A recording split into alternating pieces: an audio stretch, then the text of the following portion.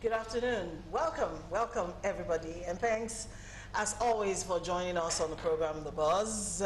It's Thursday's edition, and this is the edition we like to call the lifestyle edition of the program. It's one of my favorite editions of the show. Of course, you know that by now. That's because we talk around issues concerning marriage, family, lifestyle, and stuff like that. So all topics that are trending on social media that are about lifestyle issues, we bring them to the table on Thursdays and we discuss them. So you're welcome to the show. If you're a first timer, we do this every Monday through Fridays from 12 to 1, and it's live on Galaxy Television. Not forgetting to mention that you can also watch us on Facebook in real time, okay? www.facebook.com/Galaxy TV, and you can watch the show on the go. Anyways, my name is Patience, and today is Thursday, the 18th of August 2022. As always, it is a pleasure to be here. All of my regular faces on Thursdays are with me at the table already. With pleasure, I welcome back this week Mrs. Uche Ideho. She is an administrator. She's also an author. She wrote the book, The Right Way to Court. And she's also a counselor. Welcome to the show, Mrs. Ideho. We missed you last week. Yeah, it's good to be back. Good to have you back on the show. Thank Welcome. you. Also at the table, the man who is blessed amongst women. Every week, he's always holding it down for the men folk at this table. I would like to call him Mr. James Bond. Mr. Somi Uranta is at the table this afternoon. He is an author also. He's written a lot of books, but the latest one is called Contradictions. And that book actually draws a lot of lessons from life experiences. And he's also a life coach and a philosopher. Welcome, Mr. Uranta, to the table. Thank you very much. A pleasure to have you here. Always my pleasure. All right. Also at the table, the class prefect herself is here, Pastor Dolly Dolly. What is a Thursday edition without a Pastor Dolly? I mean, ask yourself. No, seriously. It will be Take dull. a minute and ask yourself. Pastor Dolly is here this week again. She is a minister of God. Yes, a pastor, in case you don't know what a minister of God means. She's also an author herself. She wrote the book, Beneath the Glamour. That book talks about the secret lives, the pains, the joys of being the wife of a pastor.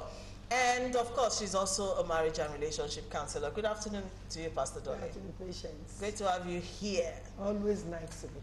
Always nice to have Forgotten you. the music aspect. Oh, okay, the music aspect. She has too many accolades. Too many. And also a businesswoman. Where do we start from? You know, like, if we start with all her resume today, we will not live here. Anyways, welcome to the table. Welcome viewers to the program. The numbers to use will be on the screen in a short while. Please use those numbers to interact with us on the program via text messages and WhatsApp messages only.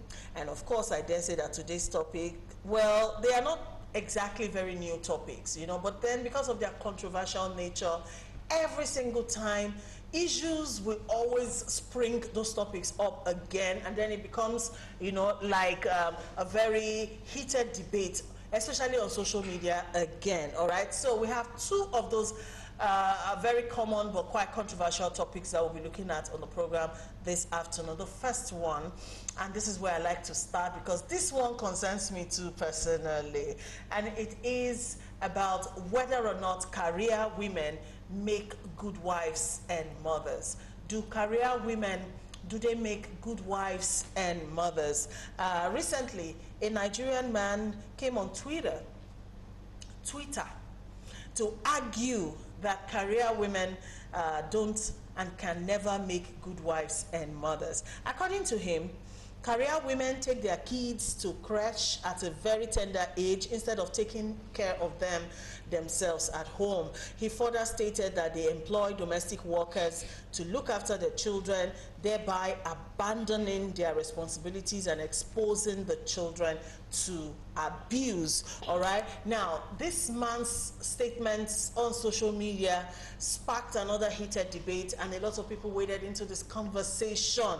This age-long conversation, you know, started again on social media. And a particular woman actually also put her mind out there on this issue. And according to her post, I quote, "If you have this mindset, stay away from my daughters," all right? Because according to her, she has daughters who are in school, training to become lawyers and doctors. So career women, definitely. So, but if you're a man and you feel the same way this other man feels, she's just saying, please just stay away from my daughters. Well, that's an aside. But then, ladies and Mr. Somi, let's get into this conversation this afternoon. Do career women actually, do they make good wives and mothers? I'll start with you, Mrs. Idel. It's funny, you know. A few days ago, I was just discussing with my son, and he just said categorically, my son is about 18, Okay. and we were just discussing mother and son. He said his wife will not work. I said, what do you mean? And he was very emphatic about it. Yes, he said, and I told him that you have a sister and your sister is in school. Are you saying after your sister have gone to school and her husband will say don't work and stay at home? He said he doesn't know, but what he knows is that his wife will not work. She will be at home. He will fend for her, take care of the home and the children. But after so much education, educating him, he now said, okay, I'm not really saying he should not work like that, but he could do some things at home. You know, if she wants to open a shop, I'll open a shop for her.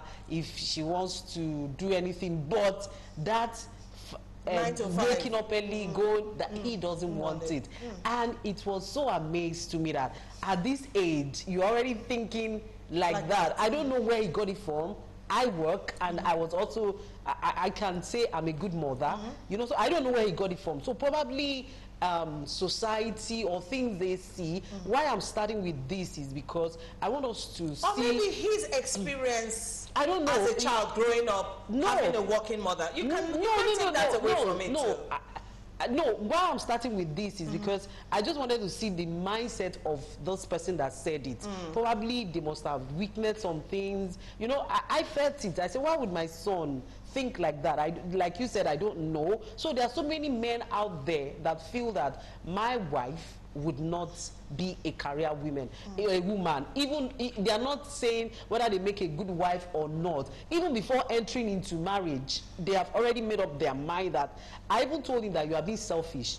You don't even know what she wants. You're already here.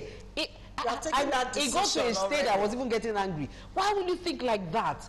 You are already making the decision. She said, that's what, he said categorically, that is what I want. You know, so there are people out there, just like you said, probably they have seen some career women, and I wouldn't say he is what he's experiencing, because I made sure that I took care of my children. I sacrificed a lot of things for them. It got to a stage they were the one even begging me.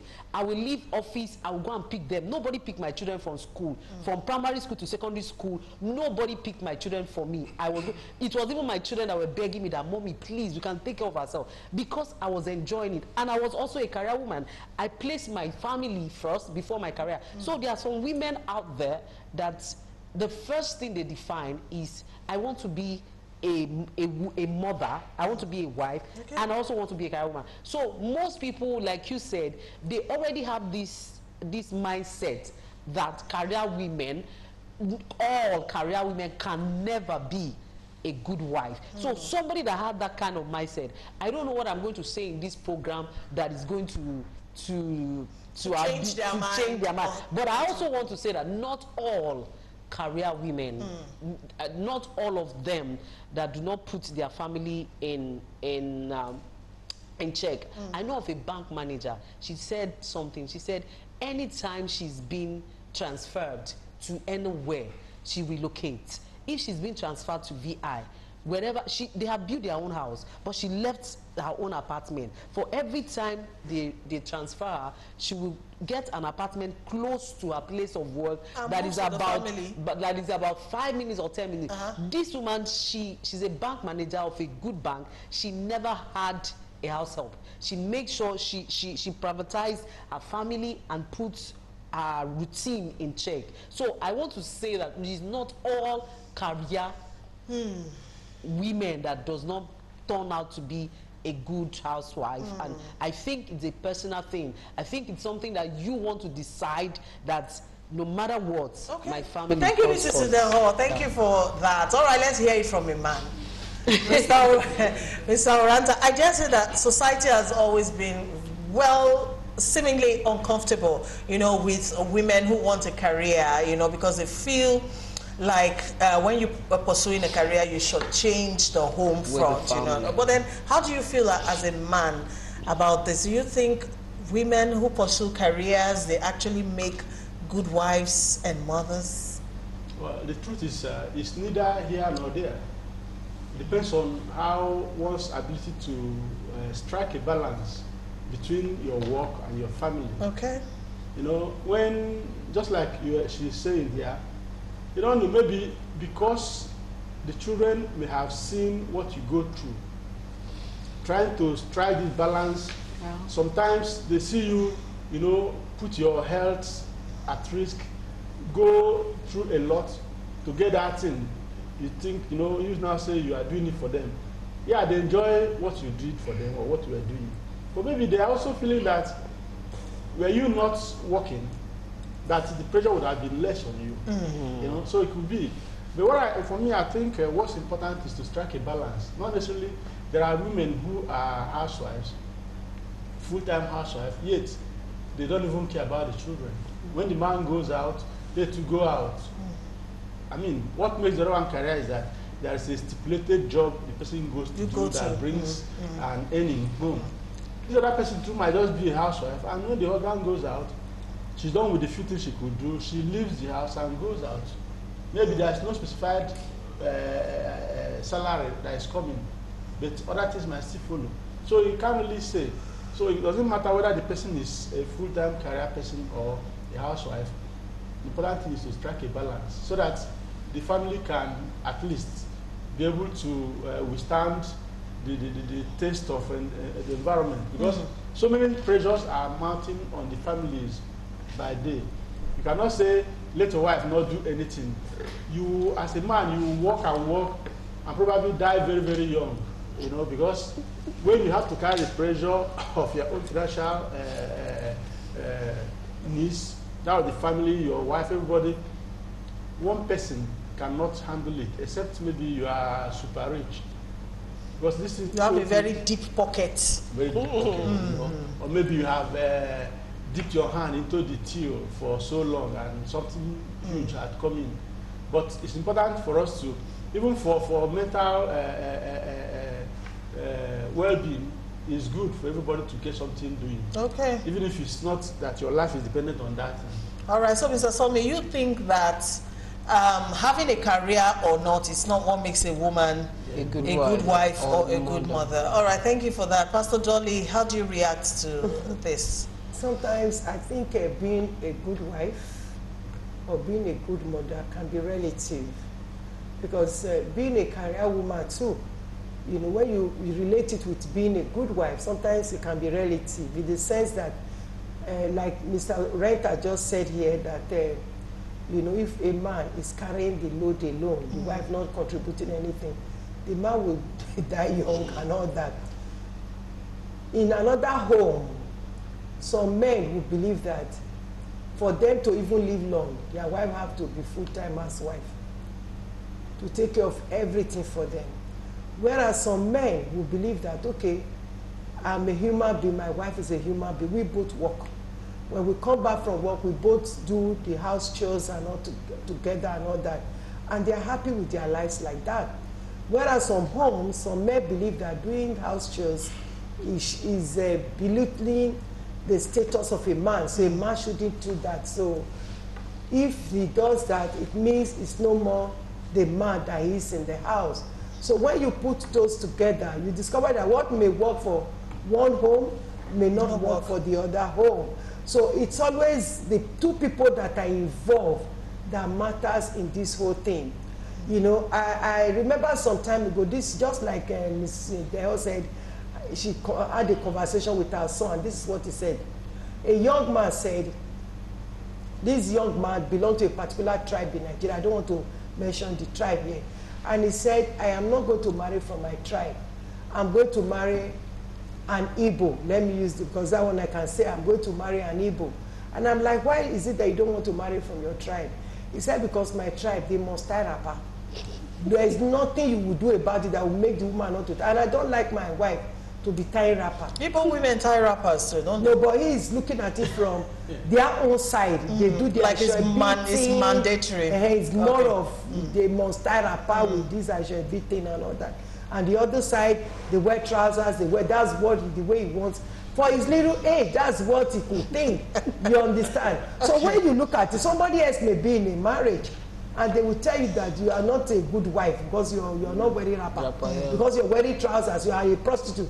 It's for prostitute. That is why it depends on the home that is involved. But I will always think that what is good for you is what you should go for. But to throw that blanket statement that being a career woman you can never be a good wife, that is not true. You can be a career woman and still be a good wife. It depends on how you draw your program. There are women that works. The moment they enter their home, anything that has to do with the office, they don't carry it home. Why some will carry it home? And there are also some women that don't work. These days, this our phone is enough work for some women. They spend from morning till evening chatting, all the gossip on social media. Their mouth must enter, their hand must enter, their head must enter. While the other woman is using her time to do something positive with her life, creating wealth, the other one is using her time to do all the gossip in town. And you're saying that, oh, she's a good woman because she's sitting at home, she doesn't go to work. No, that is not what makes you a good woman, or what does not make you a good woman, that you work. It depends on how you draw your program to fit into what you do, and you still have time, quality time for your family. You still put your family where everybody can be comfortable and be healthy emotionally, spiritually, physically, and even financially as well. Okay, thank you everybody for waiting in. You know, you can look at this particular topic from different angles, all right, depending on what being good is the operational word here, as far as I'm concerned. You know, depending on what being a good wife or a good mother means to you as an individual. First of all, to some individuals, they still view women as dependent species. Like a woman must depend on a man. So the fact that a woman can break out of that, you know, and actually earn her own sustenance and is not dependent anymore, all right, for some men, that might be a reason to say she's not a good woman or a good wife. All right, like this person that put it on social media, talking about the working woman will have to leave the children in the crèche, you know, will have to employ house helps, all right, because she's not on ground and all of that. To that man, a woman who is on ground, you know, 247 for the children, and is his own definition of what a good woman or a good wife or a good mother actually is. But then let us talk reality now, all right, as a working woman. I have my own experiences. Maybe I'll share it at the end, and I'll say which side I belong to in this conversation. But then let's face reality. A woman who is working, can she really function optimally as a mother in the home or even as a wife? Can we be real about that? It depends on the kind of work you are doing. We have teaching jobs that can make you come home 5. Not all women will want to be teachers. No, I'm just saying it depends on the kind of work you are doing. Now, but practically in Lagos, I don't think you could function fully as you would have wished or desired to be, because of a lot of things put together. I met a lady in the salon. She says she leaves home. She gets to work 6:20, and I said, "What time do you leave home?" Because she's trying to beat the hold up. She says she leaves home after 5. Wow. And I said, what time did you wake up? You know, there are 2 different things: the time you leave, the time you wake up, and this is what you are doing every day of your life. And when you come back, you are expected do also the house chores, be a good and everything. For me, practically, I went through it. It was not easy. But we tend to make a lot of sacrifice. It takes a lot of sacrifice because we want to put our family. From what from what he said now, I'm just trying to have a rethink. Probably it could have been the much sacrifice that I've put in that my son is now saying exactly. that it could. But you know, I said it before. It could be his experiences growing up. I didn't even think it like that. I'm just thinking it now. But because I had to leave home very early, drop them in school. And he doesn't want his wife to have to go through that. So I had to leave office, go and pick them, come back, and then come back home. Wow. So I think, I'm just thinking about it now. Probably that is what. Yes, we do these things, but the truth of the matter is, patience, it was never. It was not easy. Yeah. Tell me about it. All right. You know, realistically speaking, this time around, yes. Can a working woman really perform optimally? I'm not saying she can't be good. I think good is where the problem is. But can she perform optimally? Even with all the house help you have, and even everything, yes, you still. It's not. Looking at the ideal situation, it's a different thing from what is obtainable in the world of today. Even the idea of good sometimes shifts ground a little bit, so that it can accommodate a lot of things. Because if you're looking at the ideal situation where the woman will have to do the necessary things she has to do, and then, I mean, when you follow it that way, if that is your definition of what a good mother and a good wife is, very few people will meet up that standard. So that's why I say it's an ideal situation. But what's obtainable is the fact that everybody, even if you are not working, it's advisable to have something to do.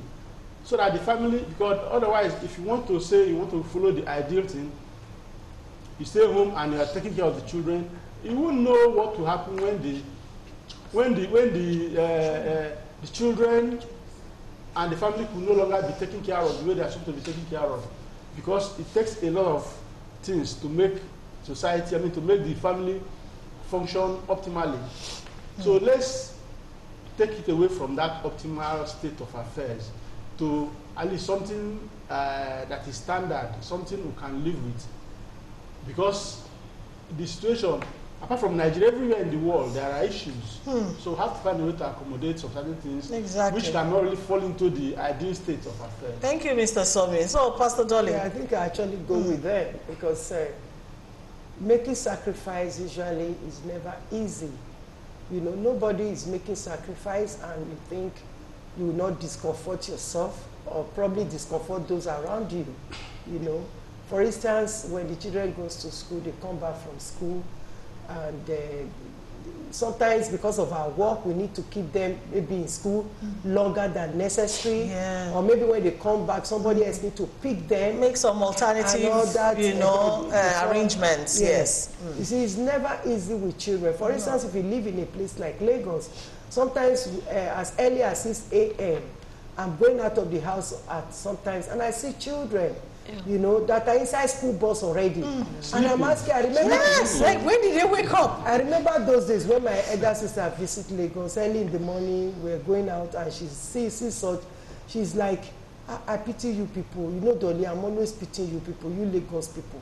Look at children as early as 6 a.m., 5:30 a.m. Children are already inside school bus. So when did they wake up? And don't be surprised. Sometimes we're coming back around 8 in the evening again. You will see some... seeing children still inside school bus. And you're like, these children don't know what is called afternoon rest. I remember those days when we were young. There is a time for us to rest when we come back from school. Siesta. Then, we always observe that siesta and all that. But now these children don't even have time for that. So that also contributes to the kind of behaviors we're receiving today from children, because they are no longer getting the attention. There are times parents sit down to talk to their children. There are times they sit down to play with their children. I personally parents don't have that kind of time. Yes. Now, schools structure their programs around working mothers to accommodate. Yes. So they keep the kids longer in school. They now do after school lectures and all that. And so these children themselves, for me, I think the children here are even the ones who are suffering from this, us being career women, because they are the ones who is not really getting enough attention as they ought to. And this thing is affecting their brain. When they behave in a certain way, we are quick to remind them in our days, we didn't behave this way. We have forgotten that what these children are battling with, we didn't have those things to battle with in our time, and that makes life easy for us. Our parents, they will just go to farm, come back from farm and all that, and they come on time. But I think as women too, when we are choosing careers too, we must also try as much as possible to put our children in the picture. Let us not forget about them. Let us not choose careers that does not give us time, at least. I know it's difficult because sometimes it's not what you want, you get. You want something else and you are getting something because of maybe the new resources you have, the kind of job that you get might not be the job you want to do, but that's what you got. So what do? You have to just make do with what you have. So the children are the ones that are really suffering. Thank you, Pastor Dolly. It is a whole lot, you know, to take in, especially, you know, we're discussing a topic that concerns me personally. So I've had years and years and years of experience in this regard. But first, let me put it out there that the society we live in also, you know, the values this society upholds does not also make it easy for career women. We live in a society where, as a woman, for those who are even permitted to go to school, get an education, to pursue a career, those that get that kind of support and all of that, still, society still put pressure on you, reminding you every time of your biological clock. Do you get what I mean? So you're supposed to, as you pursue that career, also be mindful of the fact that you're a woman, time is going, you have to start a family, have children. That is where I think the clash comes in. Because as a woman, you have to factor in how I can have all my children quickly before I'm 40 or something. Do you get? And also try and push it in the career world and all of that. But then in other climes, it's not like that. Career women actually can choose to delay becoming a mother until they have achieved. Decide not to even achieve. That's what I'm saying. You can delay becoming a mother. You can be married, delay having children until you have reached a certain goal or a peak in your career, and then you know that you now have that time to be a mother, and then you can now become a mother. They have options, they freeze their eggs, they do all sorts, surrogacy and all of that. Those kind of things are frowned at in our own society. So those are some of the issues career women in Africa have to deal with, okay? As you're pursuing your career, you're pursuing motherhood. At the same time, it's not easy. I have met women before, you know, me personally, who thought I don't have children. You understand? Because I'm always on TV. So they feel, I met a woman who saw me pregnant. And she gave me a hug. And like, I've been putting you in my prayers, that God should bless you with the fruit of the womb. And I laughed and laughed. And I'm like, Madam, this is my last child. And she's like, you mean you have other children? I said, yes, I have a lot of children. And she's like, when were you ever pregnant? I've never seen you pregnant before. You're always on TV. You're always on, you know, but that is the thing. You're working, you're also raising your family at the same time. So it is a lot of strain on women.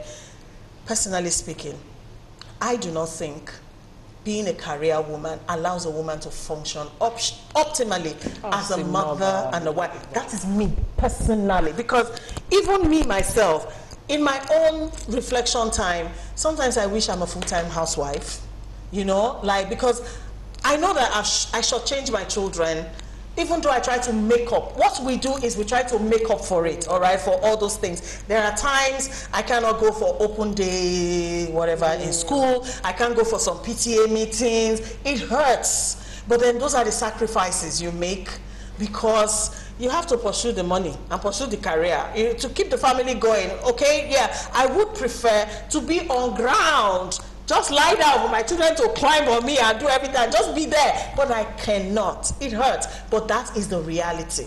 I think personally that as a career woman, you cannot function optimally. I did not say you cannot be a good. You can be a good mother and a good wife. You make up for all the lapses as you go, but it's not easy.